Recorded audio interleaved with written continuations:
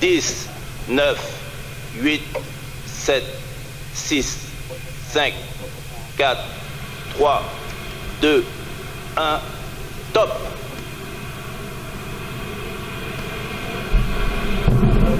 Allumage Vulcain. Allumage 2 EAP, décollage.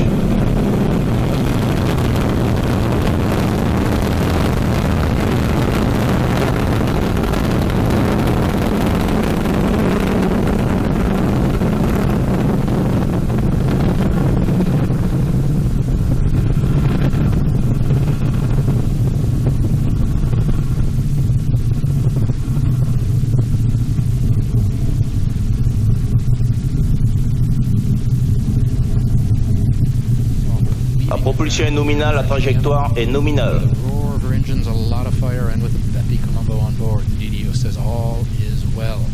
The two boosters now providing 90, that's 90% of our thrust, propelling the launcher along her trajectory at an ever higher velocity.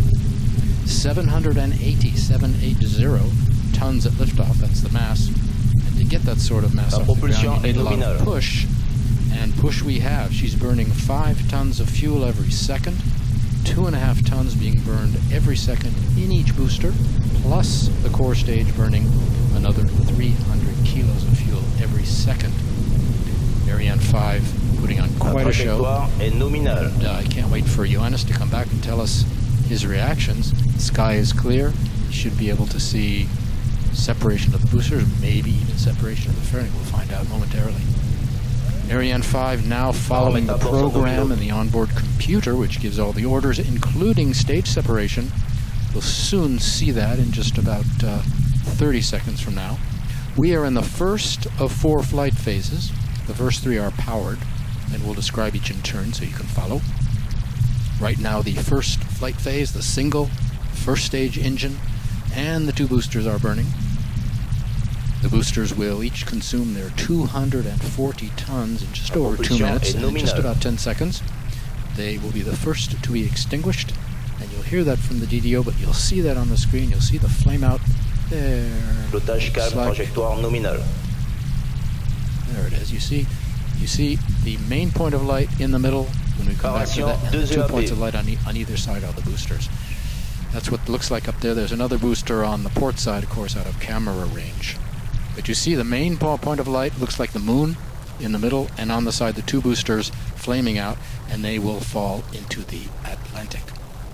French Guiana, in part, chosen as a base for its opening on the ocean, launches posing no threat to the local population, of course. We're waiting for Johannes to come back.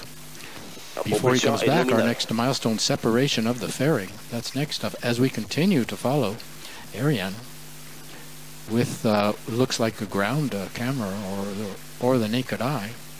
Séparation de la the launcher making her way. The DDO has called out separation of the fairing, and this is what that looks like. There's another half on the starboard side, which is falling into the Atlantic as well. We can separate the fairing now. Why? Because we're out of the dense layers of the atmosphere, of course.